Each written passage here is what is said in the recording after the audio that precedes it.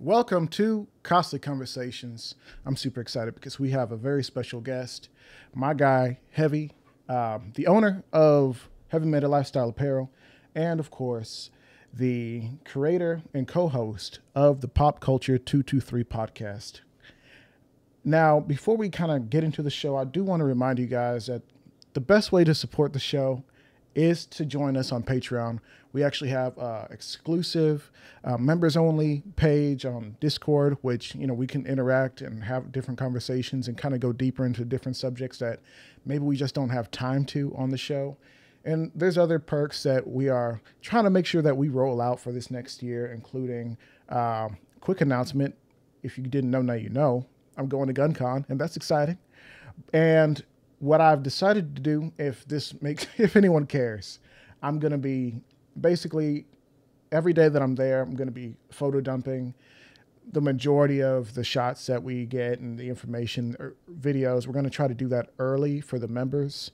And of course, we're going to trickle them out for the Instagram people and, YouTube side and all that. And that's cool. But in addition to GunCon, we are 99% sure, more like 100% sure that we are going to NAGA, the NAGA convention, and I would love to share that content with you guys, members first, and of course we'll trickle it out to the Armed Atlas YouTube channel, and of course the Costly Conversations podcast channel. And another quick note: we are broadcasting to both the Costly Conversations podcast channel and the Armed Atlas YouTube channel.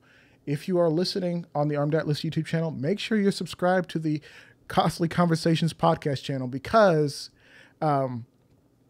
we actually don't normally stream to both except for guests who are like, 2A focused. And that way those conversations make sense. We do have a few other conversations that aren't just purely 2A. Another quick note before we start. Last note, I swear. Please like the stream while we are live, and of course like the replays. It helps it out. It helps it to get to more people. If you have Facebook, because you're a grandpa like myself, post it onto your Facebook. If you got an Instagram, let people know what you're doing. That'll be dope. Other than that, let's go ahead and let's get started. I'm excited. Let's go ahead and talk to Heavy.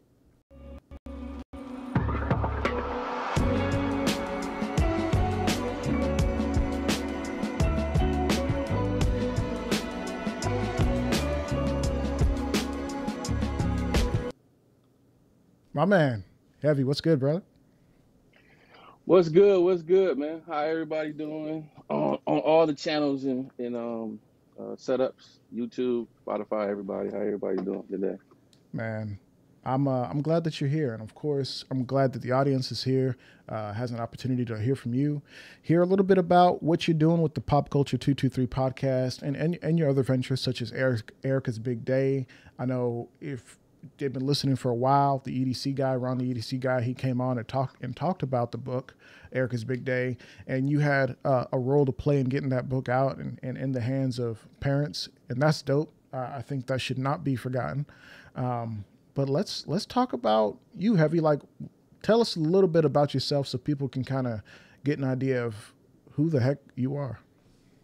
If everybody don't know, I'm Heavy Metal Lifestyle. That's my tag name. Like Heavy Metal Lifestyle 223. I started a 2A clothing brand. I don't even know. It's been a long, about 6 or 7 years ago. Still got the company up, just pushing towards, getting the brand out there. It's a fight, with everyday life, doing this, the clothing brand on the side or whatever. But I started the company because I felt like we wasn't real represented in the 2A space. So I wanted to create a T-shirt brand and a brand that represented me and everything I was doing. Um, just in the shooting world that represented me where I come from. I'm from Detroit, Michigan, born and raised, Detroit, Motor City, however y'all know about it. So that's about it, man. And like I said, I created the brand to represent us because I felt like in the clothing brand in the 2A industry, we wasn't real represented with the clothes we was wearing or the T-shirts because I wasn't from like the military or the police background. I was more of a civilian in the game, and I felt like I wanted to wear T-shirts that represented me and my lifestyle and how I seen it. So that's a little bit about the Heavy Metal Lifestyle brand.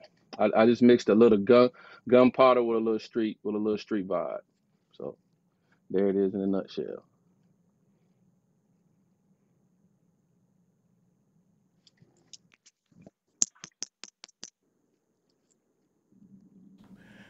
Yeah, no, I think you're definitely right. I mean, the number one Second Amendment brand that I think about when I, think like, okay, like Second Amendment apparel brands, right? I'm like, okay, I mean, there's the big like textile manufacturers, or not the textile manufacturers, but like the Vertexes and such, and those are interesting, and the 511s, and okay, that's cool. It's like, okay, some of the outdoor brands, and if you're not like an outdoor brands kind of guy, is that, but the number one that you see like all over Facebook and junk is like grunt style. You go to Walmart and you're like, okay, yeah, that's You I know, see you a mile you away. know you made it. You know you made it when you in Walmart. When you in Right, Wally World, you know you made it. But right. I guess you got, and then you got Nine Line too. I think that's the name of the Nine company, line, Nine nine Line. line. But you see people wearing those shirts everywhere you go. Like Oh yeah. those shirts represent them, and they might not even. They may have a family. Some of those companies are more veteran owned, backgrounds, and you see a lot of family members or whoever just wearing the shirts, just out, grunt style t-shirts, um, 2A, positive, pushing the message. And that's kind of how I wanted my brand to be. Like you could wear it anywhere. It didn't, you didn't have to be coming to the range to wear it, but just be out and about. And people ask you, lifestyle is not what you wear, it's how you live kind of slogan. So that's the goal, to be like that. Say that slogan again. It's not what you wear, it's how you live. It's not what you wear; it's how you live. That's Right. that's what's So up, man. Yeah, that's legit. No, I love that.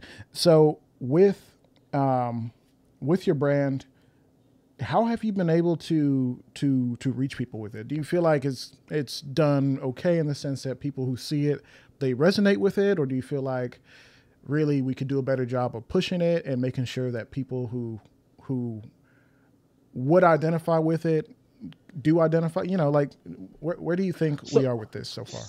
so I'm gonna say the support from the community always need to be there. You know what I'm saying? Hmm. To get a brand going, and you always need more support from the community to make it where it's a household name and people want to know where it came from or who it is, and you have a conversations in bigger circles so you can get like your brand into Wally World, right? So Yeah. they see everybody's wearing it, everybody's representing it. But that's just that part. But for me, you know, I need to. I created a brand, like, what I'm saying. I created a brand, and I thought I was going to just hashtag black owned, and there's going to be a million people to, the whole community world was going to jump on and buy, and I was going to be a millionaire overnight, and whatever, whatever, whatever. So that was like, okay, it didn't happen like that. So I myself need to get out here more, especially on the social media kick, and be at events and just wear it, see people see me with it, see friends with it, and then they ask and they, oh yeah, yeah, I know Heavy Metal Lifestyle. I've been missing out on some events, places I should have been and didn't show up, and some of this is my fault, just with life, kids, and whatever else. Like my son played travel baseball, so in the summertime I could be in three different states in all in 1 week. So Wow. that's my first priority when it comes to this. So, but there and again, that's a sacrifice that I may make because I'm a father, right? Happy Father's Day to everybody. Absolutely. All And the all, all the I made the mistake of not opening the show saying Happy Father's Day to all the dads out there, all the dudes out there in their kids' life, or really trying to be in their children's life, even if they are not currently able to due to, hard circumstance. The guys who are actively making an effort to be the man that their children need them to be. Happy Father's Day to you. Now You deserve some you honor. messed up, right? Right. Because if it was Mother's Day, you'd have opened with, "Hey, Oh Happy yeah. Mother's Day to everybody." Oh But yeah. since it's You know Father's what? I Day, actually it didn't was do a a show on second Mother's thought. Day. I actually didn't Oh, do a show on Mother's Day because like, that would be sacrilegious. Like I would not have a place to do this show. right. And And I want to mention one thing. You don't have to be a father to be a father figure, right? That's Or right. a big brother figure. You don't have to have a Right. son or whatever, whatever. A Right. kid. You can have nephews and nieces or whatever, and you're that father figure or positive role model in that person's life. So it don't That's have to right. be just a father. Yeah, I think the world needs more strong masculine figures, and I'm not trying to say you got to have everything figured out and you have to be like the best possible person ever, but I think you should be actively trying to be. Like I think that should be an effort, and I think you should really be pushing to make sure that the people that you are serving, like the children, the young people, can live an even better life than you did. I think that's what fathers do. Well, you said that's a whole nother conversation when you Hmm. said more masculine men, stepping up to the point. Some of that could be getting pushed out the way, but that's another conversation, right? That is So, another conversation, but honest, like when I say masculine figures, and I don't think I said masculine. I'm pretty sure I said masculine figures, and forgive me if I.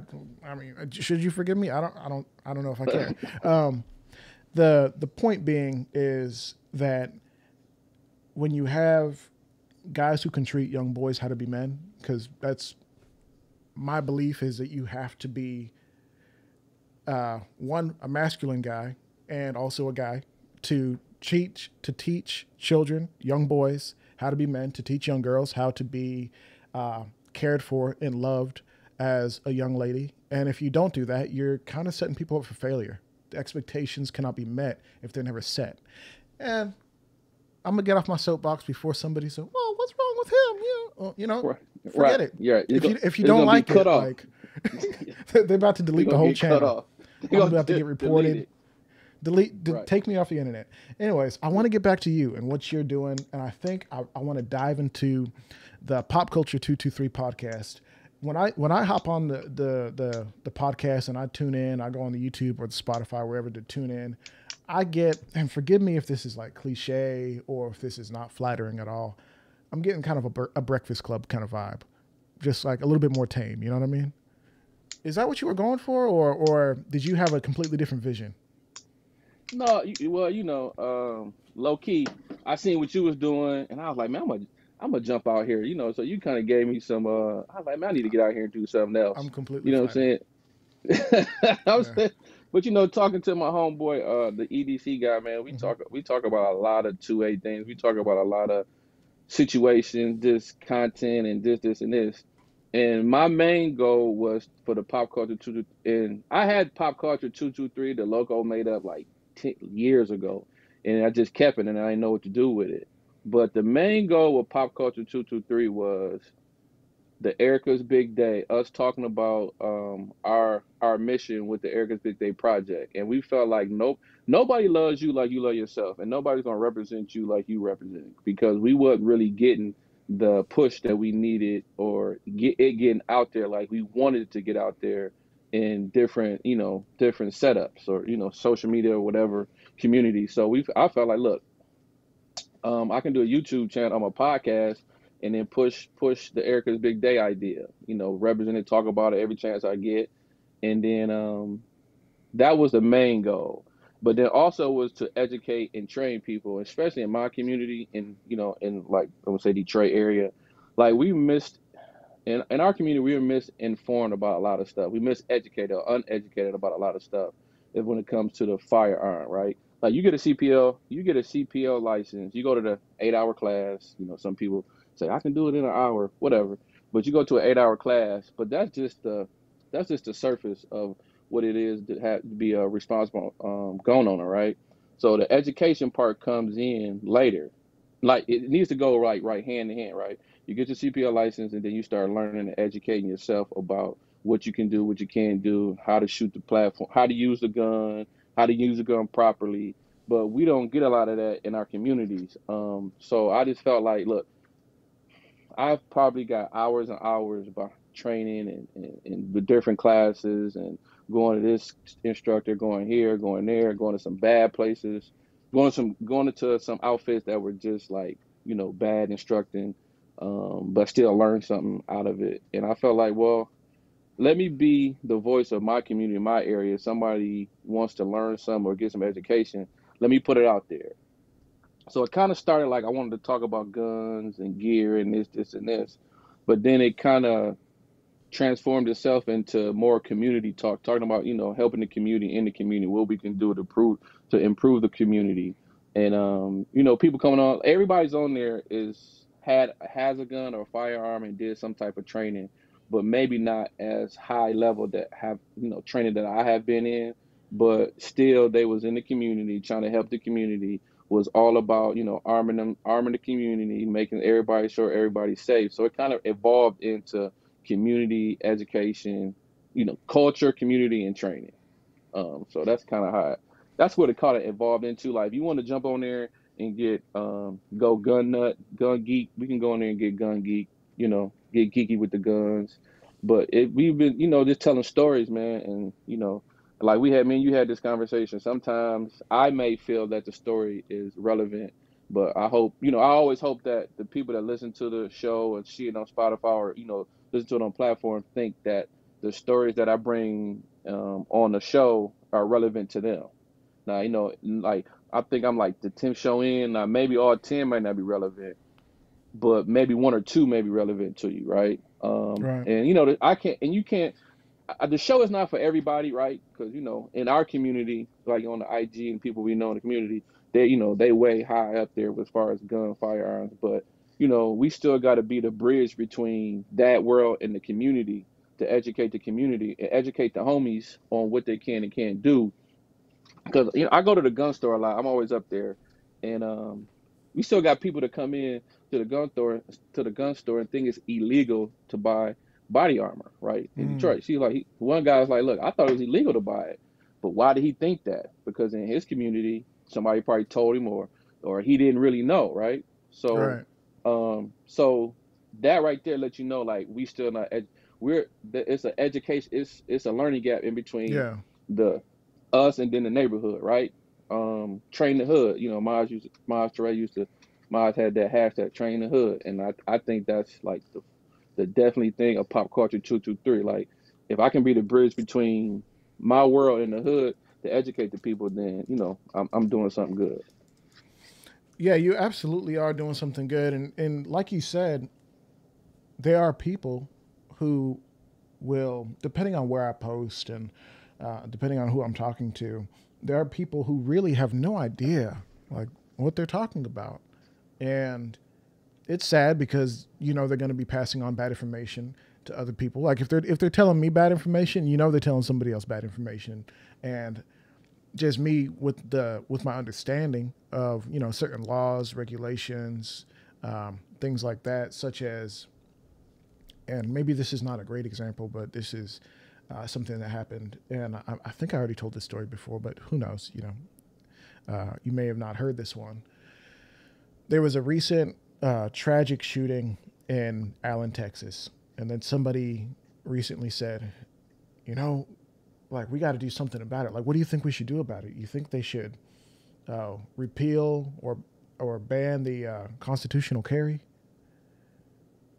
Well, I was like, well, no, that really has nothing to do with that because that guy came in with a rifle and shot up a bunch of people openly carrying the rifle in a mall. Like there was no concealing at all of a handgun or any such things. Like those two things aren't related at all.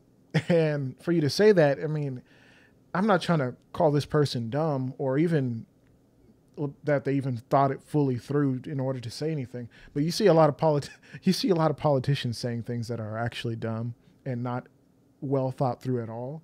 And then you hear people who are just trying to reach out for some sort of information. They're hungry for knowledge on the subject. They're curious, and they're listening to politicians literally lie to them. They're listening to local politicians lie. They're listening to some old head on the block telling them information that's either outdated or just plain up just untrue. Like, oh yeah, it's illegal, or no, you can't have that body armor. You can't do this. You can't do that. It was like, well, no. That's actually not true. That may be true in California or New York or something like that, but in the city as it stands right now, we can do all that, and you should exercise your rights to protect your bodily autonomy, your personhood, with whatever force / defensive tools necessary, such as body armor, such as 10, 11, 12 round magazines, depending on, your, what is quote unquote lawful in your area, even though it should all be lawful in my opinion. And I don't think that's a profound statement. Well, Anyways. man, this is just me, right? So if you take away all the guns, bad people are gonna find stuff to do bad stuff with. Hmm. I don't care if it's a handgun, a rifle, a bat. Remember, if you, well, we probably trying to say age, but you used to watch the old warrior movies that come on, the little gang that bangs, and they be having bats with needles in them and chains, and they used to fight. That was just something like man, it's stupid. And then everybody like they ready to fight, they ready to link up, and then the guy pull out a 38 revolver out his vest, and everybody run like, oh my God, you got a gun. That was like the biggest thing then. But remember, those guys still had stuff they can do destruction with. The Oh gun was yeah. just like one person had one person had the heater. That was it. Everybody just had bats and stuff. But so if you take the gun out of or the firearm out of it, bad people is gonna find stuff to do bad stuff with. Oh So yeah. it don't matter. I mean, Like prime I don't want to example, see The Walking Dead. How many people have just weapons of mass destruction that they're just killing right. people with It's killing that are not zombies. guns? Right. Right. Right. I don't want to be I rather not see a situation where a guy stabbed, go on a stabbing spree. Hopefully, just with a bat or something, or just some creative to do damage. I don't want to see what that would look like. So, No, I and mean, well, unfortunately, we've seen it. Was it Norway or somewhere? They had a guy going into the grocery store with a bow and arrow, just murking people with a bow and arrow. You don't so want at to get what shot with point a did bow and somebody arrow. now at what point did somebody say, we gonna bum rush him because he can't get this thing off quick enough? After the first one he shoots, somebody should have jumped him. Right, and part of that is like the psychological condition of bystander effect, where you see something bad happen and you're not able to, I guess, kind of really process that information. And maybe that's not the right effect, but there are a lot of like deer in headlights things that happens to people, and it's just like, oh man, like what should I do? Like I Well, don't know. people don't want to engage into a situation and then they get hurt because it's just a mind shift. Like I was talking to somebody about this on the podcast, on my podcast. It's a mind shift. Like you got to be willing to put yourself in a situation to protect yourself, or whoever's around you. Hmm. And if it's that time, if the Lord chooses you that time, hopefully that you would do the right thing. You know what I'm saying? Like your family come first. You want to make sure everybody's safe, but if you Yeah. can do something, do it. But everybody's not cut like that. No, they're not. But that's part of the issue that I'm seeing nowadays is people who aren't really willing to step up and not get in the way of bullets, but deal with the bullets. Like stop the You can't stop the bad guy. yeah, yeah. Like It's hard. It's you hard can't to it's record. hard to teach that. You know. You can't record everything with your phone. I mean, that's good. Somebody need to be recording, but people whip their phone and start recording crap before they do something else. That's the But first instinct, and for real, like that's one thing that I want to talk to you about. I know you said like a big part of the brand is really speaking directly to like the black community, the culture, things like that, and it's like okay, at what point are we going to put the phone away and like get involved, or is it really so important to have the opportunity to document this thing or go viral via whatever world star app is available at the I mean like what I don't even maybe you're not the right person to ask like what are they thinking like clearly you're not everybody out there recording but like what are you seeing? well, I know it's definitely one group in the city of Detroit. My homeboy Zeke, Hmm. he's the head of New Era Detroit. And if it comes to a situation where some women or some babies is involved in a situation, they got about 200 or 300 brothers on the street. They knocking on doors. They up and down the block. They trying to find a situation. And he always looking for good men to come out there and help. There you go. Sooner or later, it's just take one person to step in to do something. A responsible armed citizen to take the initiative. But it's always you got the situation, then you got the after effect. So Hmm. some people like, man, I ain't do that because it's gonna be a big situation. after after that situation. So who knows? Yeah, yeah, things get really complicated really quick. Um, Really quick. yeah, yeah. So with your podcast, like what kind of I'm all about storytelling these days. Like with the on the YouTube side for like the Armed Atlas YouTube channel with the firearms, I'm trying to figure out better ways to story tell, telling the story behind why I personally find this gun fascinating, or why I personally think that this tool can help you, or building some sort of narrative. What kind of stories are you getting the opportunity to tell on your podcast? Like who are you talking to? What are they talking about? Like beyond just what you already told me. So on the like I said, most of everybody that besides one person, my homeboy Jeff Wild, the lead instructor and owner of DMI Performance. Everybody else, the first question I ask them when they come on the show is like, like you said, like the Breakfast Club, we kind of laugh and joke. And that's what the podcast is serious when we want to be, but we kind of laugh and joke to keep the good positive energy in there, keep it going. And I always ask them, what's the first firearm you bought? And I swear to you, I probably had more people say they bought high points, then I had a lot of people say they bought high points, and then and Glocks and high points, and I always ask them like, why did you buy it? And it's always a great story behind why they bought a high point. But then they say they understood what it was, and then they improved it because they went 'cause at the time the money they had, that was the feasible purchase, right? Because of the cost. I got it. They wanted to Right. protect themselves, and they was like, look, high point is what it was. The price point was great, but since then, I have upgraded, right? So, I tell them, so it's always, what was your first gun? And then I tell them, I had a, Glock 19, and it was more or less my father had one. So I got that because my dad had one. So it was like a story behind that. So it's always, it's kind of like story time. It's like when you're talking with the homies and we kicking in, we talk about this, that, and the third. And it's always like, okay, well, this is why I bought it. And they'd be like, oh, okay, well, I got a story too. Well, somebody tried to take my Cartier glasses, my yays, as we call them in Detroit, the yays off my face, and I just felt like, I needed something to protect myself. And at the time, it was a high point. So they understood that they had to get at that point, get a firearm or get something to protect them. And then we go into like, guns and what kind of purchases and what kind of guns they liked. We kind of make fun and joking, jokingly about it to educate. So that's kind of how we go into story time. Okay. Well, I noticed that recently you had a guest on who was talking about well, you had a few guests on that I found to be super fascinating, such as I think you guys had a news guy on there at one point.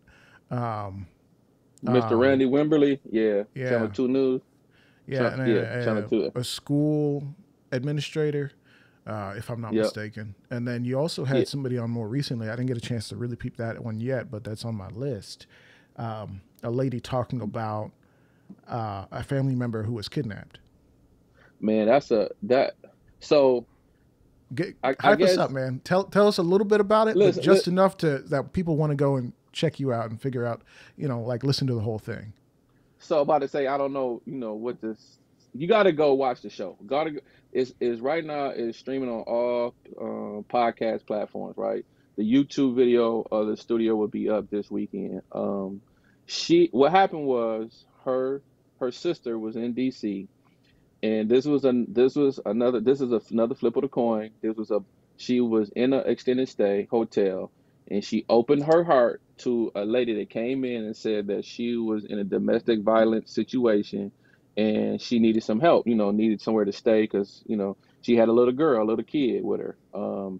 And Kylie, Kyla, Kylie, um, Jay is the lady I had on McDougal, but her sister is Kylie in DC.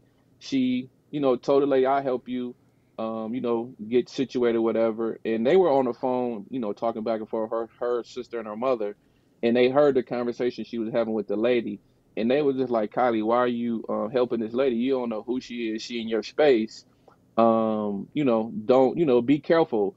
And Kylie was telling them like, "I got this. I can't leave this lady and this baby out in the rain or out like this. I need to help them." Now, mind you, the lady Kylie was divorced. She, divorced, had kids. So her motherly instincts kind of kicked in and say, look, I need to help this lady get out of this situation because, she could be, need some help. So she helped her. And what wound up happening somehow, some way in between, I don't want to give it all away, in between her helping the lady, she got abducted or kidnapped by some people that held her hostage, and was, asking for money from the family. But it wasn't even a lot of money, man. It was like $1,000 they was asking for. It was asked for like small kind of change. So you already knew what kind of people that was, right? Mm. So what wound up happening, she got abducted. They held her like for 3 or 4 days. Police kind of dropped the ball on a lot of situations. They had a lot of information. They was like on the phone with the police, on the phone with police, gave the police Kylie's phone, had it pinged, Cash App, all kind of things. But if y'all listen to the show, and listen and listen to her tell her story, you will be like, man, that was a bad situation because what happened was at the end, Well, don't tell us she the was trying to. end. Don't Oh, tell us. right, Don't tell okay. us the conclusion, Well, bro. Like you're don't setting right, it y'all up. Like got. let him go listen. I hope that was a good explanation, but y'all definitely go look at it. Definitely listen to it.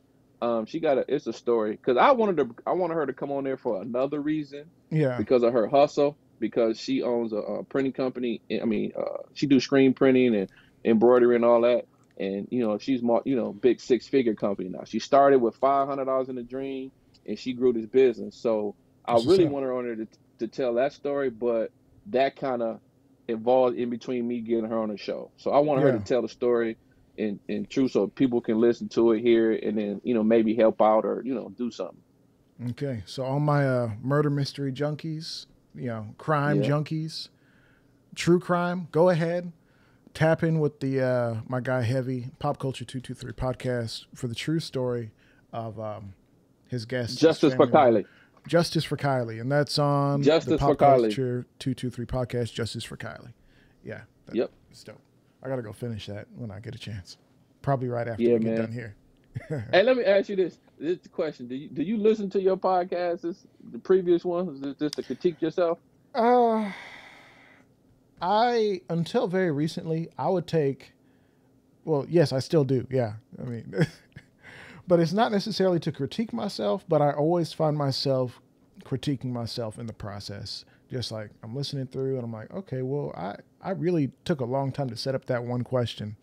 That question could have been like 6 words, and I ended up adding additional 3 or 4, 5, 6. It didn't really need to be there. Like, come on, we could, you know, clean that up, buddy. Yeah, So okay. yeah, I'm very self critical, and that I think if you're not self critical, either that can be the greatest liberator for a person, and just say like, hey, you know what, I can just pin my ears back, put stuff out there. If it doesn't hit, it doesn't hit, but I'm not going to beat myself up about it. Or on the other side, people who are self critical, it can be beneficial to say like, hey, listen, like I'm not happy with what I put out. Let me clean it up. We'll do a little bit better. Honor the audience, honor their time, because for real, like people who are live with us right now, you don't have to be here. People who are listening on the podcast, like I was just listening, and like y'all don't have to be here right now. Y'all could be doing anything else. So like, shout out to you guys. You know, round of applause for you guys for finding the value in this, and I thank you for being here. Whether you're a paid member or you just here tuning in because this is something you've really enjoyed. Like I'm happy that you're here. I'm happy that you get a chance to learn about some of these guests, to hear a little bit more about what I think, and you know, does anyone care what I think? Sometimes I wonder that, but I guess y'all are here, so thank you. Well, I'm not that important, so I'm glad to be on here. I guess I got to a little bit of celebrity to be on the Constantly Conversation with the Arm Atlas himself. Well, I appreciate that. It's interesting because there's this idea that you have to be doing something extraordinary to sit down and have an extraordinary conversation, or to share ideas that are novel or even great. And that's not necessarily the case. Although when like in reality, like when I think about, you know, KJ slash Heavy or AKA Heavy yourself and what you've been doing with the pop culture 223 podcast and how important that is to reach a demographic that I just can't reach. Like I can try, but people who have a certain taste, they're gonna be able to tune in and be like, oh, for real? Like this is what's up. Like I didn't realize this was here. Like why didn't y'all tell me before? I don't have friends. Y'all didn't tell me about this. Like that's what I feel your show is, when it's kind of like the yin to my yang in a sense, where it's like, okay, like I can kind of set people up and really dive deep into certain topics and get, kind of pull out some of the emotional heartstrings and this and this and that. And you can do that too. But I think it's from a slightly different angle that will really resonate with certain pockets of the general population, like in general, but also with the people that I really desire to reach with this stuff. So like, bro, get it, like, do it, man. Like, Hey, I'm here for it. I guess I try. The main thing on it is, game recognize game. We recognize you, so please recognize us, right? I try to keep it real as possible. It's coming from experience. It's coming from just being out here in these, I want to say, AKA these streets. Right, Um, just a profile of just stuff I've done, been involved with, or tried to help out or whatever. So everybody got a story to tell.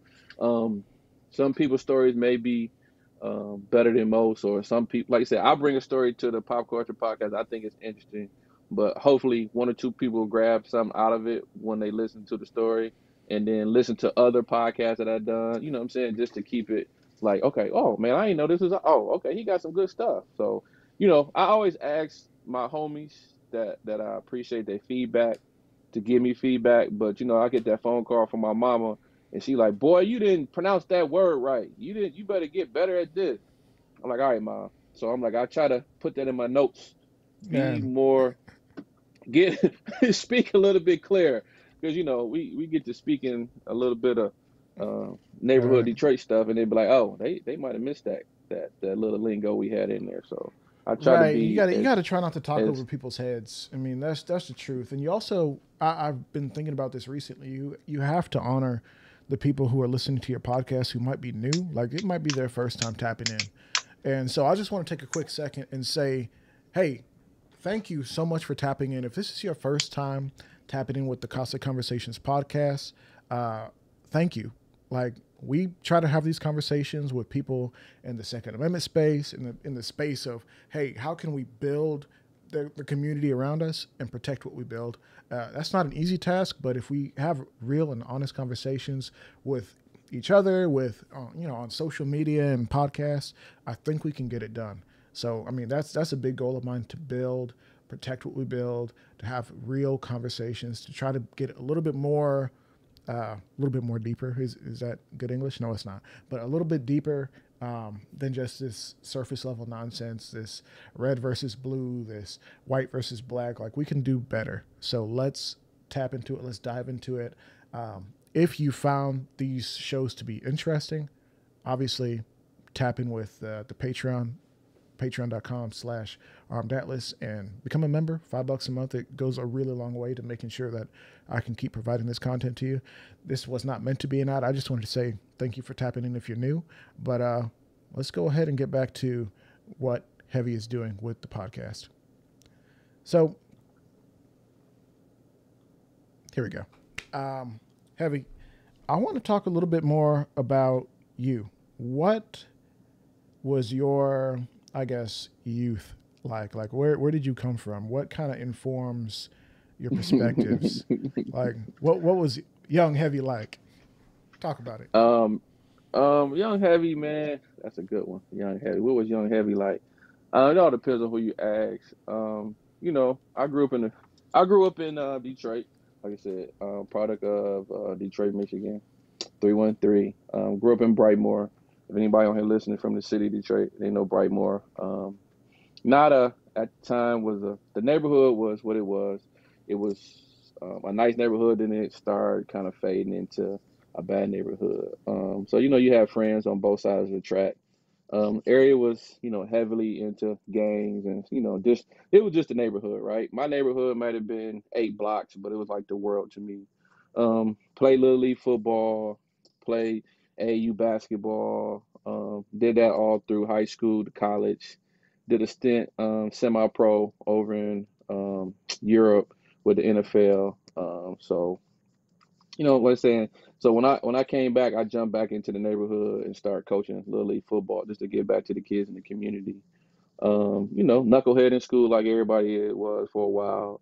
Got my stuff together back probably in high school when, well, no, I say in middle school, I played basketball and uh, I wasn't eligible for one season in basketball and that hurt me. I think I had like a 2.0 or something.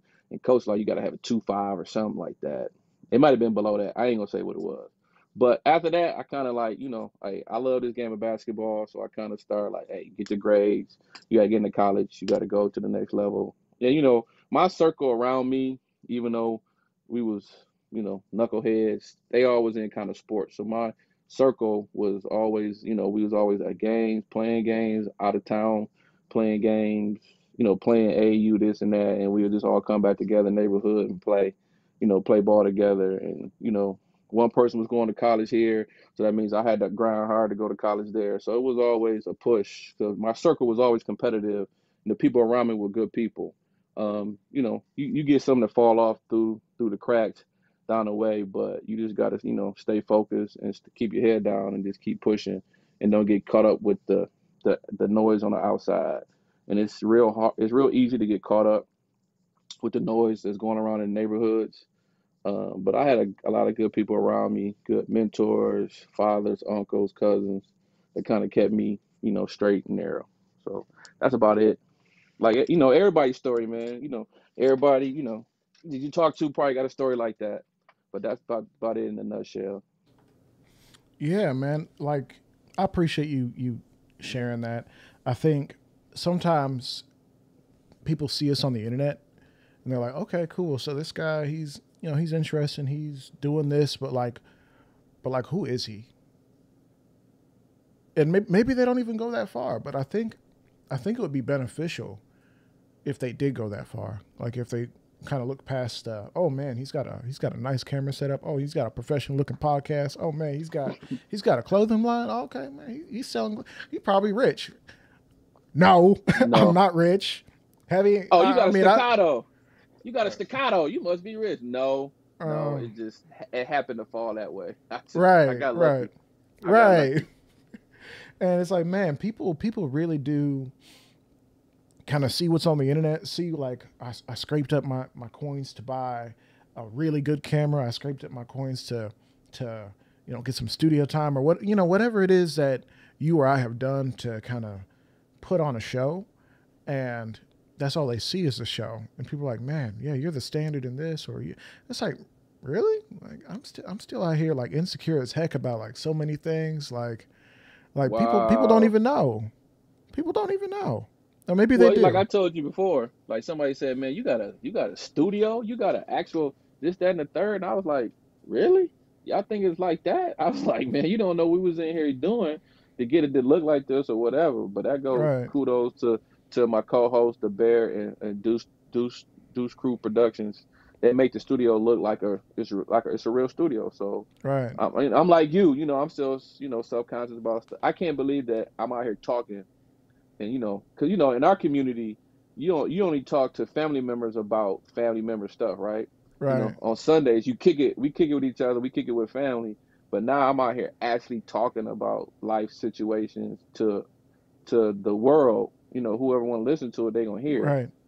And you might catch me tell a story that I only told sisters, brothers, cousins. What I'm saying that they only know, but it just hit me it hit me like I need to tell this because somebody might get something out of it, right? What I'm saying? Because Right. like, well, one thing I didn't mention, like at a young age, I lost two of my best friends to gun Oh. violence. I think I was like in 10, 11. I was with him and I was with him all night. Neighborhood party. You know what I'm saying? Neighborhood party.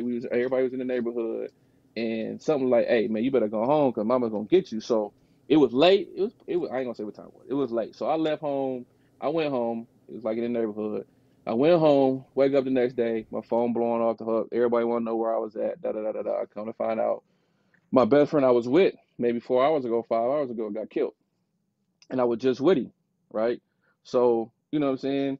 And then a couple years later, I lost another good friend of mine to some other, neighborhood stuff. But at a kid that's like 11 or 12, 13 years old, to lose two friends to gun violence, it kind of, straighten you up or get you together. Like, hey, I need to, what I'm saying, my life, I need to be doing something different or hanging around certain other people or doing whatever. But like I said, you caught me in it, and I just told the story because that may be something I tell on the story when I'm on the podcast about me losing, me losing two friends at an early age. That kind of, still to this day, it kind of, shaped my steps. So, Yeah, I um, mean that's the stuff that informs who you are. Like, I mean, that forms the end product of who is heavy. You know, like what is this podcast really? Is it a therapy session for you? Is it a chance to kind of share with the world some of this knowledge that you have? I mean, it's many things. It's not just one thing, right? And I mean, I losing people of your childhood or in your childhood is so strange.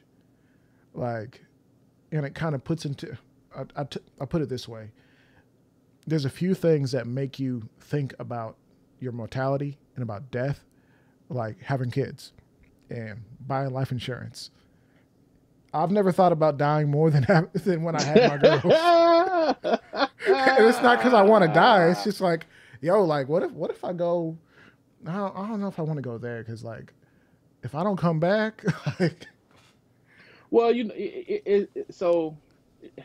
so what? I was born in '79, '80s, '90s, baby. Back in the neighborhood, it's like you won't live to be 18 or 21. That was kind of like yeah, I tell my son that he hear me, but it don't process to him because hmm he in a whole different, like, he doesn't he not a he don't even understand that. Like, I kept him in the neighborhood to play football all the way up, so he get it, he see it. But like when we was coming up, it was like, look, you may not live to be a certain age, and that was reality. You know what I'm hmm saying? Like, that was like what it was, and you had friends getting knocked off left and right. So you're like, oh wow. But then now I'm a father with kids. I'm just like, I need to live to be 150 because I got to make sure that they they are okay. That's like the most scariest thing. Like, what happens when we're gone? Because you take care of them. So you take care of when they 0 to when they 35 or whatever. They still your kids. So you just want to be create the best for them, especially in our community, because we want to create wealth throughout and help our kids. We don't want the kids to be struggling when we pass, so we want to leave them something. And life insurance is one thing that we can give them a definitely a head start on stuff or help out with stuff. yeah, for sure. Like absolutely. Like my wife was sending me some videos the other day, and she was like, "Man, this lady," because we actually went parasailing for the first time. What is it? Last year, or year before last, and man, that We'll was never do that. it's fun. It's fun as heck. Like it's an experience. Like you're sitting there, and then all of a sudden you're going up, and you're looking over the ocean, and it's the deepest blues, and like it's just you and whoever you go up with there. It was my wife. Me, we went up there, and it's just like, man, like it's just us. It's so peaceful. Okay, you Now, can have it. I'll let you do it. and anyways, and then my wife sent me a video of these people going parasailing, and They apparently die, right? Yeah.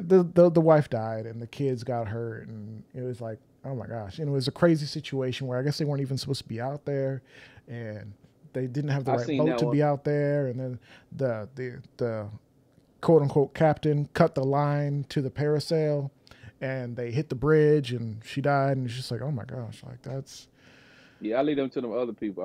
oh, Mm-mm. it's that white people stuff. Uh-uh. Yeah, that's y'all stuff. I'm scared of Right, heights, man.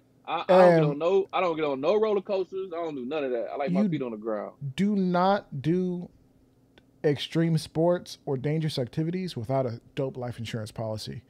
Because then, because here's, and this guy who was selling life insurance years ago, he wanted to recruit me to do it. He was like, there's the difference between, he was an African dude, and he was like, for me, the problem that we have is if I do something and I die, um, he was taking care of like a whole village back where he's from. Like he was making good money as a pharmacist, legalized drug dealer, and he was sending money back home and taking Right. care of a whole village, which is great. Take care of your people, right? And he was saying like, if I were to die, the whole village would be crying in tears. Like they would be weeping and mourning, just like crying out. And it's like, well, why? It's like, well, there's the emotional attachment, yeah, but like the king is dead. The meal ticket is gone. Other people, not that there is an emotional connection, but, and this is going to sound callous and maybe untrue for many situations. If you have $1 million life insurance policy and you go snowboarding and you don't come back one day, one line that you are going to hear is, at least she died doing what she loved doing. It's like, it helps. It really helps. And I'm not trying to say like you won't be in pain. You will be in pain, but that's one thing you won't have to worry about. This is not an ad for life insurance. I swear to goodness it's not. But you should probably get something, because if you die, like, I understand if like you don't have kids, like maybe that's not something you really, really think about. But like if you think you'll have any dependents, if you want to leave money to your nieces, if you want to pass generational wealth, get something. And like even if it's like some term policy, it's like $10 a month for, whatever. And if you die a little early, at least it'll send some money to your nieces and nephews so that they can start that business they always wanted to do. Like, why would you not? It's not going to Well, hurt you. that's another like podcast in itself, because in Yeah, our it is. community we think it's not reachable to get that. We don't know about the financial literacy is a big deal. Knowing what we know, and the during tax season, how many tax offices pop up in the neighborhood? It's like they on the corner like liquor stores. Everybody Mm-hmm. got a tax office during tax season, Mm-hmm. because that's the only time we think that we gonna get money, right? But they don't Right. And know it's not that, even getting money. Like you're just getting that not money even back. getting money. Right, whatever, right? So teaching them about long term life insurance or short term or whatever, just to educate them on that, knowing that it only can cost, $20 a month or whatever it may be. You know what I'm Mm-hmm. saying? But just to know it and have the options to to buy into it and understand it, they can help out the next generation. So Yeah. I think And that's like we said, that is another podcast in itself. And just our thoughts. Just our thoughts, and maybe look into it. Maybe build what you have, protect what you build by creating some sort of parameters, creating a will, things like that. I think it's important, especially if you don't come from a line or a legacy of wealth or true empowerment. You should definitely look into that kind of stuff. Um, that that living will is definitely important. it's huge. Um, so like the reason I brought up the idea of death, and I was just thinking, I was like, man, like when I didn't lose any friends to gun violence, I did lose a friend to fighting. It was the weirdest situation. Like these two cats at school. One of them I was close with. The other one I just kind of looked up to. He was like kind of like a distant big brother. Like we, if I needed something, if I needed to get a ride home, he would drop me off. It was no big deal. He had a decal on the back of his car. It was an old Honda Civic, souped up, and it said, "Trust no one." And it's such a nihilistic, viewpoint, which is, it's rough. That's what he believed. Um, but point being is he got in a fight and his heart gave out. Young dude, 17, he got in a fight. Didn't even like hit his head or anything crazy. He was just, tussling. And all of a sudden he was passed out on the ground. Ambulance came up and it's like, yo, like what's going on? Next thing you know, we're at his funeral. And it's like, yo, like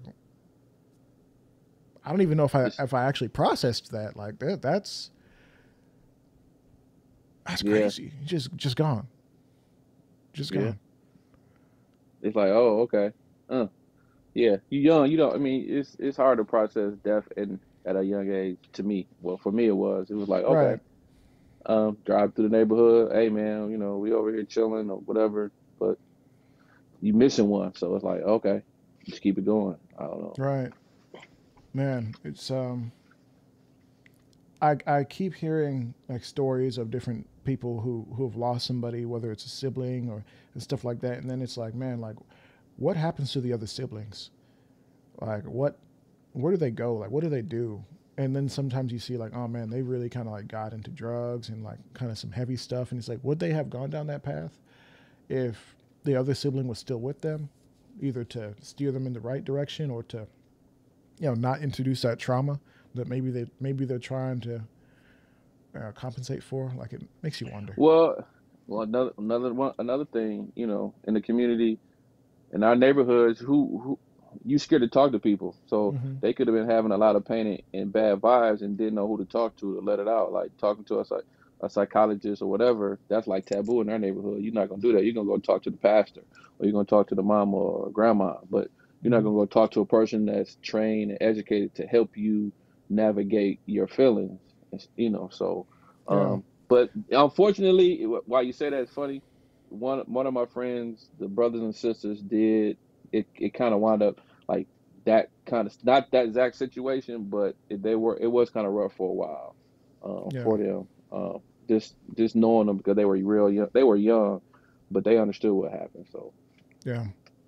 Yeah. That's losing kids to violence is rough, and I don't have an answer for any of that. Like I for a long time I worked directly with kids, especially like quote unquote inner city kids, which is such an interesting title. But and really the biggest thing is earning the right to be heard, because really you just show up somewhere and it's like, hey man, I'm some guy. I'm a good dude. I'm here to hang out with you guys, have a pizza party, do activities, help you with your homework. Okay, like who are you? Why do I well, care? why do I? So I coached little league football for 16 years in the inner city. Woo. But you're a football coach, but you also a mentor. You're also a father, brother, whatever. Mm-hmm. You're way more than a coach to the kids than just a football coach because you Yeah. got a mentor. Like I can't tell you how many times I didn't had to grab kids out of situations that was probably going like at that moment right then and there was going to go real bad for them. And we talking about kids that's 11, 12 years old Right. from the neighborhood out of situations and then taking to practice. Coach, I need a ride. Got to go take him out of situation, take him to practice. Coach, I'm in this. Take him out of situation, bring him to practice. And that's why we so passionate about Erica's big day. Why, the EDC guy, um, Ron, and I are so passionate about it. I just want to help kids. And I just Well, felt like, let's set up Erica's big day. Like, what is Erica's big day? Is that a movie? Is that a novel? What is that? so I, so that was one of those things that, so I was talking to Ron back in the day. He had just get done with his handgun book.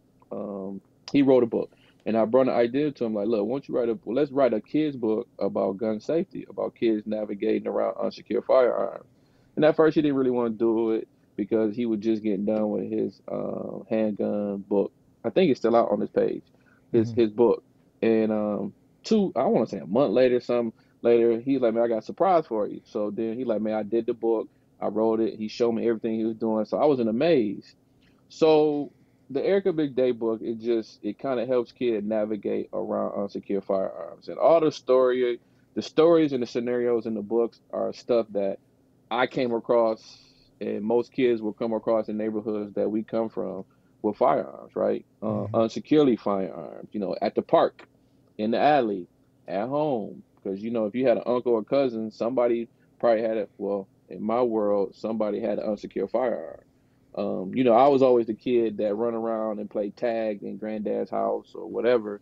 It was like, oh, this is a shotgun over here. Didn't know what it was, but like, oh, this is a gun. Waited for the parents to leave the house and go, curiously looking around in my dad's drawers and this and this. 'Cause I know he had a firearm because granddad had firearms. So I was always the curious kid, especially being a boy. So I just felt like, it was going to be a lot of parents with CPL license and having firearms. And I knew from previous training outside of CPL that it was going to be uh, a void in there that needs to be filled because they're going to go to these classes. They're just going to get the firearm, they're going to put it in a box, and they're going to do something with it. And so, Yeah. half of the people that leave a CPL class may not be even comfortable with shooting it at that time. They probably need some beyond training. They need to keep going at it and learning, educating themselves. So I'm just like, hey man, this book should be like that idea for the book should be right there, so parents can have something to talk to their kids about and help them discuss the firearm, right? Yeah. In a kid, kind of friendly, nice, not so don't do this, don't do that kind of way. So it's kind of like, it's a nice read. Now, if you can be pro gun or pro gun or anti gun, whatever, because of the situation when you read it, you can say, well, this is what happened when you do this, or what I'm saying. You can go. It's education, so it's not it can go either way, and that's how he kind of constructed the book. So you can have a lesson about this is the things you shouldn't do, or this is the things Erica did to prevent this situation. So if anybody read the book from the front and the back, at the end of the story, somebody's missing in the story, and you can kind of like bring and say, okay, well, why is he missing in the story? Is because maybe he got a hold of unsecured firearm, right? So and that's another thing. We created the book and think we was gonna be millionaires overnight, but that didn't happen to its Yeah. full time. That's there's so many things that we need to talk about with that. First of all, I'm trying to be wise and make sure that we understand lingo and jargon terms like CPL. What Hmm. is a CPL? Concealed pistol. Oh, you that's a concealed pistol license. I'm Yeah, sorry. yeah, yeah, yeah. Okay, so for everybody who wants to know, because depending on where you live, they label it differently. Concealed carry Oh, license, CC. concealed pistol Yeah, license, concealed carry license. Right. CCW. It's like, well, what are all the? It doesn't matter. Basically, a license to carry. I A was like, firearm. dang, I shoot guns all the time. I forgot what CPL was. I'm like, oh, he asking me or he Com- about to tell complete, me? complete blank. Completely, No, complete you blank, you're man. good. You're God, good. Well, no, I'm sorry. hopefully you're good. Somebody might be listening to be like, everything he said, uh, turning it It's a off. He don't know what phony. he's talking about. He's He's a just on phony. here trying to get my attention. How dare he? I'm sorry. Anyways, Yeah, so I dropped the ball. no, you're good. So we gotta make sure that people like understand what we're talking about. Um, Concealed carry license, concealed pistol license, being able to carry a handgun, be with permission from the state. Which some people might say, why do you need permission from the state to do something that's constitutionally recognized as your right to kind of to do? Um, I don't know. Like you'll have to take that up with your senator, your congressman, your local state government, because that's apparently y'all allowed them to make laws to restrict your rights. When I say y'all, whoever, maybe your grandpa or somebody did. Right. Anyways, Erica's big day. That to me, when we got a chance to talk about that, I was really happy, and I was glad to see people that I knew were listening to the podcast went out and purchased copies and you know got into the workbooks and purchased copies for friends. Um, and obviously, it didn't blow it up to a million copies sold, but it's a very simple book, and maybe there needs to be more books and more competition in the space, even like other people writing books that are designed to help kind of educate the young reader about the nature of firearms in a way that just makes sense for children. That's a hard conversation. I mean, just being really open and kind of vulnerable in a way that maybe I don't want to be, but I will be. I've been handling firearms around my kids for a long time, like pretty much since they were born. I've had guns, multiple firearms in the home, secured in such a way that they are safe. And I was handling my Glock 45 the other day. I was getting ready to put it on for work. And my daughter was like, "What's that?" I was like, what you mean, what's that? Like, what's what? And now I'm like, I don't know if, like, I know I've always wanted to talk to her about this and kind of like make sure she understands, but like, she's still, her mind is still so immature in some ways that I'm not exactly sure how to approach the subject. And so stuff like Erica's Big Day, like what you just pulled up. I mean, go ahead and pull that back up for the viewing audience, and we'll read it out loud for the listening audience. Basically it looks like almost like a bookmark, extra fat. It says Erica's Big Day. Stop, don't touch, run, tell an adult. Basically the four tenets of the Erica's Big Day book, and it's just super simple. Like, kids don't need overly complicated information. They don't need to know if this is 9 mil, 45, 40, or 50 AE. Like, they don't need to know any of that. They just need to know stop, don't touch, tell an adult. And So what happened? Did you take the opportunity to educate her? This literally happened like yesterday. So I was rushing out the door, so I really didn't have time to sit down and talk to her. But now, like, I'm even in our conversation right now, I'm like, I need to find time to actually be able to sit down and have not like a super long conversation, but a more introductory conversation with concepts that make sense for a 3-year-old. Yeah. And to me, it's kind of weird because she's been seeing it all the time. Like, I dry fire around her, like it's not a big deal. But now she's understanding terms like kill, because there's like flies that come into the house, and I'll be killing flies, and she'd be like, "Daddy, kill it, kill the fly." I'm like, "Oh, okay, yeah. This is a weird concept for a 3-year-old. Murder." Hey, hey, my daughter be like, "Dad, you better go pew pew." I'm like, "Yeah, babe. You better go with your friends." I'm like, "Yeah, babe. Okay." She kind of understand it, but back to something you said, like we have the book. But then also, Ron, it's now on a Kindle, so you can download it from the website at a cheaper rate on your Kindle, so you can always have it. So it's Kindle, really wow. available. You can download it. Yeah, it's on the Kindle.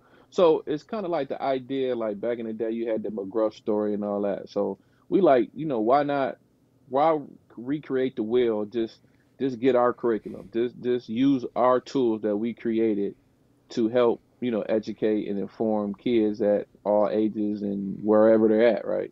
Yeah. So, I guess when you mention, other people write books, I think it has been other people that wrote books about kid safety and gun, firearms, but you gotta understand, like those are good books, just like ours. But we got curriculum, we got the book, and then we also, I don't know if you probably seen it. We also had animations. We got like 2 animations that's created right. with Erica's Big Day. So it kind of gets you, like, you can read the book or you can watch the animation. And the animation is more of a visual, because some kids may learn more visual than they do reading. That's so we right. kind of like created the whole kit and caboodle for you to have or to use. So why not just get it from us? Wow. And that's kind of how we doing it. That just makes sense. So my question for you, and this is maybe like almost an offline question / conversation, and this is for those who have lasted this long in the podcast. Like, how do you plan on really making sure that this information is distributed? Because I know that Instagram has done a great job of shadow banning Erica's Big Day. Like, if the name is even used in a hashtag, like that post is not going anywhere, and making sure that how do you guys plan on getting the information out? Like, because this is life-saving information. And real quick, welcome to those who are tapping in for the live stream. I see you, Burnt Nugget. Thank you for tuning in. That's the whole, like, people like you putting you on the spot, Johnny on the spot. So, Yeah. people friends that have podcasts, right? Also my podcast, and like just sharing the IG page, sharing the curriculum. At any point that you can, like, if you have a situation with you with a kid and you need to teach them something, always refer to a reference. Hey, why don't you go take a look at Erica's Big Day? You know what I'm saying? Like, just keep the conversation going. Like, just keep it up. Just because you might not have seen it in a couple weeks, a couple months, or nothing, might say, but we are working behind the scenes. But just keep the conversation going, because as long as you keep it going, then it'll always gonna stay live, and especially with the algorithm, you got to play tricks with hashtags and words and this, that, and the third. But that was the main reason for the podcast, just to keep it out there, to keep pushing it, and other folks that's in the community that love us and like what we're doing, just push it. Just like, hey, any chance I get to talk about Erica's Big Day, I'm gonna either buy a book or I'm gonna download a curriculum and I'm gonna pass it out. But it's hard in our community to always push everybody. Yeah. Yeah, it is really hard. I mean, I know for myself when I was first getting started, and you do have to earn the right to be heard from everybody, not just kids, not just adults, but kids, adults, the elders, like anybody who, if you want their attention, if you want to share something, you do need to be presenting tremendous value. And I think Erica's Big Day does that. Your show does that. Um, but I also think there's I think something weird about how we do things where I know there's this one young lady who, and I've told this story before, she was selling T-shirts, firearms related T-shirts, and she was like, "Hey, like guys, I'm doing this," and she was a young black girl, and I was like, "Man, like these are cool designs, it's nothing crazy, but it's dope. Like, yeah, let's do this." And I know I repped the brand for a little bit, but she said kind of when she kind of shifted her mindset away from just like black owned to black people, excuse me, from black owned to black people to just like, hey, I'm making this product, it's great and everybody should try it. She realized, or maybe this happened before then, she realized that the majority of the people buying her stuff wasn't necessarily black people. They didn't Hey, necessarily care.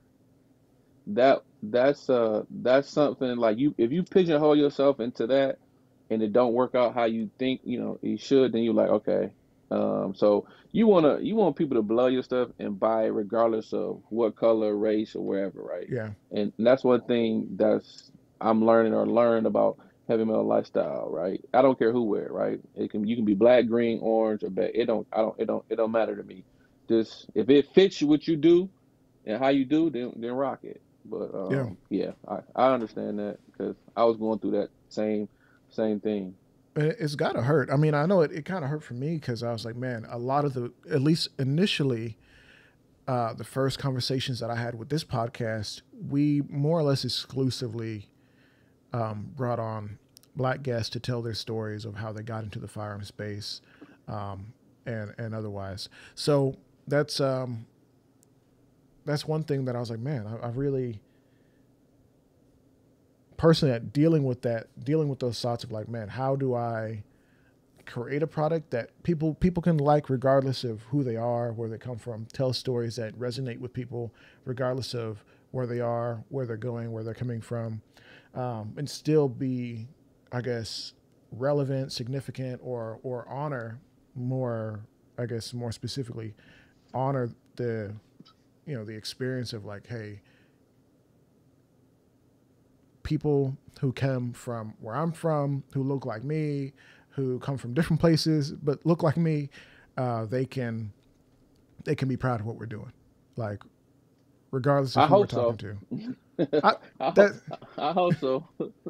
yeah. See, I guess, and I talked to you about it too. Like, honestly, I like just sitting there in front of the. Well, it could be a camera, not be a camera, but I like sitting into that world of studio and just kicking it with people. Like Mm-hmm. my wife said, you always, my son, like I hate going places with that because he always want to talk to somebody. He always want to do Right. this, he want to do that. But a lot of people know me, so they'll stop and talk to me or whatever. Be outside of the firearms thing. Mm-hmm. Um, just from being in the neighborhood or playing sports or whatever. Right, So I like especially in honestly sports. sitting there. I honestly like sitting there talking to people and just hearing their stories and then add my 2 cents or let people hear it. So I kind of it's kind of another just therapy session. Kicking it, Yeah. telling a story, getting some off your chest, as Yeah. well as It's going important. going to the range. Yeah, It's it's important. important. So Last thing I want to talk about, because I do want to let you get back to your life outside of talking to me. I know once we get man, the talking, we can talk kids for kids is my life. Gotta go do something. My daughter probably calling me looking for me now. probably. Kids, that's my But life. so we'll wrap up in maybe five or so minutes for those who are listening. Sorry that we're taking so long to get to the good stuff, but here it is. Um, where do you think, I guess, the differences are with the pop culture 223, kind of like the more urbanite Detroit scene?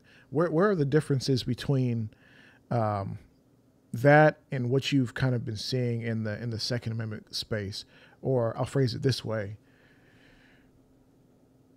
have you seen what are some of the problems that you see with kind of integrating, well, not necessarily integrating, but connecting the the just regular street scene, for lack of better terms, and just Second Amendment advocacy, Second Amendment education, going to the range, learning, taking classes, um, protecting your rights. Like, do you see any discrepancies with that, or do you feel like it's going well? Like, what are you seeing?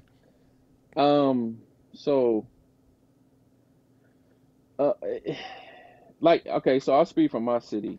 I think the more okay, so every 2 or 3 every Saturday and Sunday it's a CPL class, right? So what are them people doing after they leave the CPL class? Are is there any further learning outside of that CPL class that you can offer?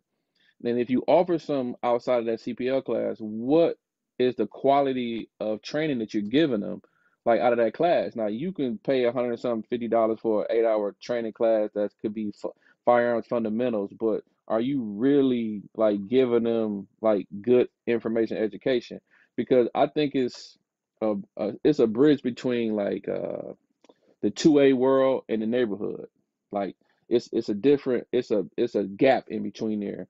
So I try to expose as many people as I can to like the competition world, the shooting, because when you get out there and you get into that world and that community, it's not just about firearm. It's about camaraderie. It's talking about, you might find a friend in somebody that you may find a friend in somebody and learn something about somebody that you would never see or never know. And they would never see or never know you. But when you come to competitions, you learn, you talk to people, you educate yourself, and then you become a vessel to go back to your house and your community and your circle, your environment, and bring more people to that, right? So I think the more that we can, like, okay, so in the neighborhood it's okay to go out and shoot guns and compete.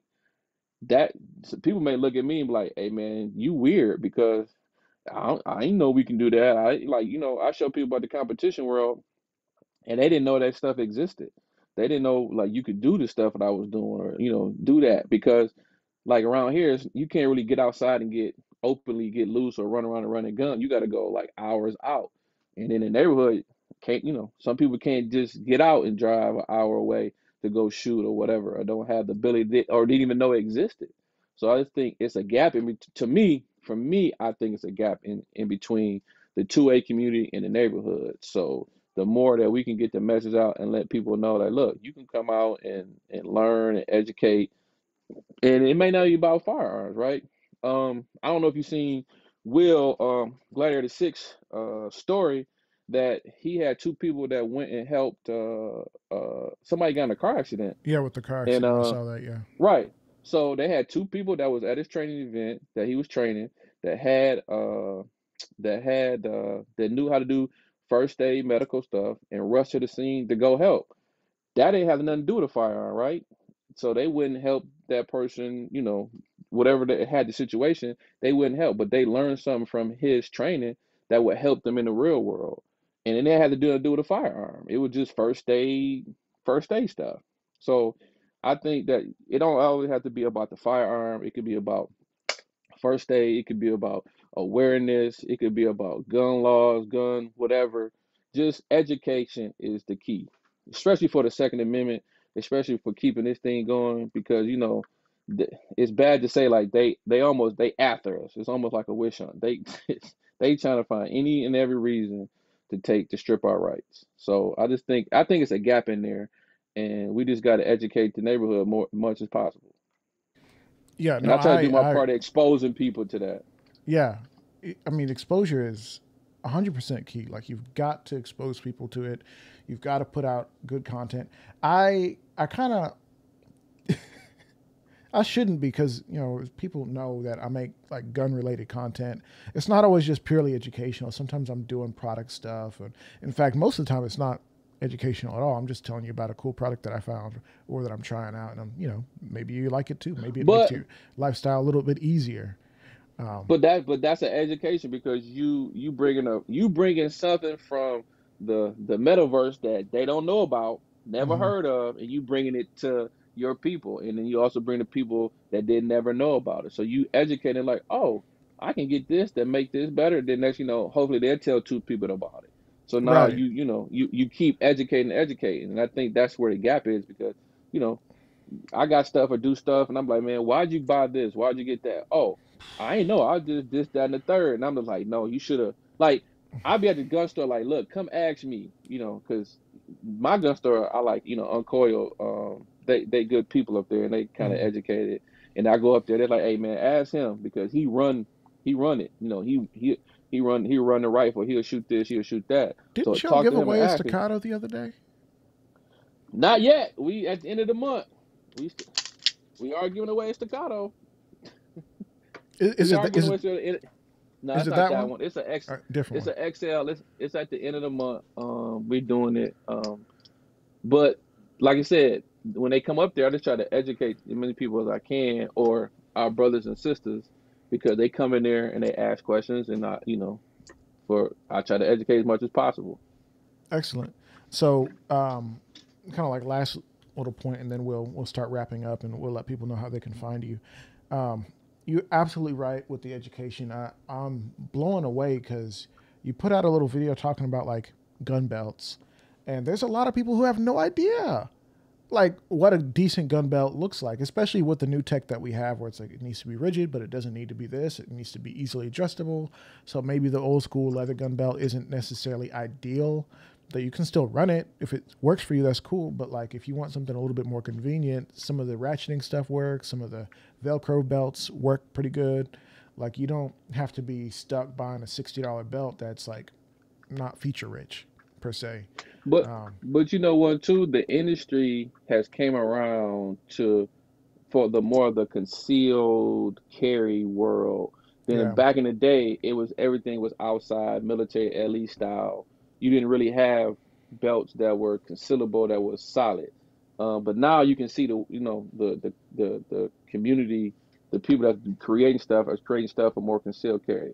Man, That's you don't know right. how many times I didn't walk up to homeboys that come in the like, man, why you got that? You sagging your pants, but you got this belt on with this gun. What are you doing? Like, what are you trying to be concealed, or are you trying to show people you got a firearm? What's up? Oh man, I didn't know. I'm trying to find a good belt. I just had this. I'm like, well, let me walk you over here and check out these next Nexus belts or these core Right. essential belts or whatever. So Definitely, definitely, and I'm in my heart. There's people who should know the most. Really piss me off is the people who don't know. I understand. I actually had a guy who I saw him at the range. He had an outside the waistband kind of like open carry um, holster where his trigger, the point where his trigger was covered up by the holster, but there was a section right behind the trigger that was open. Like you could go in there with your finger and start moving it around pop it if you out. wanted to. Really, yeah, Hmm. you could do. In fact, if you really wanted to, you could kind of actually pull the trigger if you fished it just right.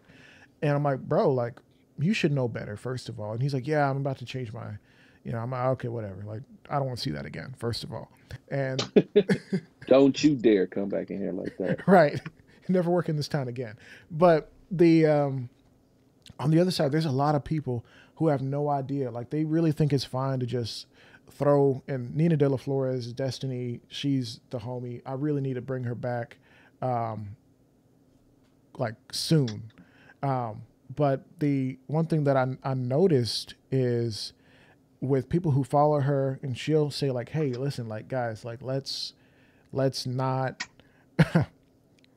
let's not freaking do this. Let's not throw a gun into your purse and just let it dangle, get jumbled up with the keys, right? Like that's not the Hmm. move. There's 100 things we could do. Like, hey, don't just have your finger on the trigger pointing at your kneecap. Like that's not the move. Like don't point the trigger, don't point your gun at a dog. Like that's not the move. Like, and they'd be like, oh, it's not that serious. Calm down. It's not that serious. It's like, no, no, no. It is that serious. First of all, like you need to chill. Like, It, and that's you see that like you see it all the time, and people don't understand. It's not like a muscle. I ain't gonna like okay, gonna take the muscle memory. It's not muscle memory, but it's just you gotta understand that you moving a gun in an unsafe way, and you're not knowing you're doing it because you subconsciously doing it. Hmm. But that's there and again, like people can't be upset if you come up to them like you don't know who to approach and who not to approach because you got to kind of Seems like it. test Yeah. their test their like what temperature they on to see if you can talk to them where they're not feeling offended and they come in with a group of people or they're with a group of people and they may be thinking they the big shot, but they doing Right. stuff And they that's get checked, and unsafe then or right, and then they like, oh, now they on the offensive. So like the gun thing is ego, man. hmm It's like you know, like this. Sometimes just listen. Just we trying to help. We ain't trying to hurt. right. And it's 100% that. And I think we got to find a way to really kind of break through some of that barriers. Maybe it's like, hey, listen, like let me give you my card. We're not even going to have a conversation because you're not going to hear it, but I'm going to give you my card and let's talk offline. Or I got a video that talks specifically about like some of the basics of gun safety and why you got to do it. Like, how do we have these conversations and like pierce the ego? I don't know if that's something we can deal with right now because we are wrapping up, but like you said, you kind of have to like test the temperature, kind of see what time people on. Cause like, bro, like I cannot have you popping off on me in this store. And really, we're just trying to do good work. I think the more you do with your podcast and my podcast, and just do like little content pieces that's directed towards that or situation Hmm. or tell a story like, hey, I was at the gun store the other day and this what happened. Right. Everybody, don't be alarmed if you have a person that comes up to you and asks you, questions or kind of talk to you because they got your best intentions at heart. I'm here to help. I'm not here to hurt you or try to demean you by any way. That's right. You know what And I'm I saying? think building good culture where people can be gently corrected or adjusted or redirected, I think that is 100% it. So I'm going to keep doing that. I need you to keep doing that. I think we ought to. Somebody said this the other day, like when you argue with people online, when I say argue, like reply to people who seem like they're just being ignorant for no reason, it's not always for that person. It's for the people who come afterwards and see the exchange. You're not educating that person anymore. You're educating the people who come and read it afterwards. So maybe part of that is there, but yeah, that's one thing that we got to work on. Heavy, my guy, how can people find you? I ain't hard to find. I'm Heavy Metal Lifestyle 223. That's the first IG page, and then Pop Culture 223 is the podcast. Please follow, share, get the message out. We need followers. We need people to like what we're doing so we can keep doing it. Make us feel good. And sharing and liking don't cost you nothing. It's free. It just costs you a little whoop on your finger, right? So that's it. That's right. So, guys, thank you so much for watching and listening. What Heavy said is absolutely correct. You have to really do a great job of sharing, and not just sharing, but like saying, like, "Hey, listen, this is a part of the podcast that I just listened to. This clip makes sense to me. This, like, if you actually go on like the desktop version of YouTube, when you hit share, it actually gives you like a time code where it says like, 20 minutes, 53 seconds. Go grab a time code and be like, listen, like this part of the podcast, it just made sense. They're talking about XYZ. Share those out. Share that on your Facebook if you're old like me. Take a screenshot, share it on the gram. Let people know what you're doing because the shadow ban is for real. Like if you looked me up on Instagram, if you type in armed underscore Atlas, until you type that full thing out, you're not finding me like this shadow ban. Like, so clearly your big tech overlords don't want you to get this information. So clearly it's important. Clearly you need to know. Be sure to share it out. Hop on Heavy's podcast, Pop Culture 223. He's telling really great stories. I am excited for where he's going from here. He can only go up from here. And somebody said this about AI, and I think it's true about Heavy. Right now is the worst that his podcast is ever going to be. It's only going to get doper from here, right? And it's not bad. It's a great podcast, and I'm excited that we got a chance to talk about it. Guys, please go ahead and shoot me. Tweet at me on Twitter at Armed Atlas. Shoot me a DM if you found this episode informative at armed underscore Atlas on Instagram. I'm getting a little bit tongue tied, so let's go ahead and get out of here. Thank you so much for watching or listening wherever you are. And remember, keep it costly.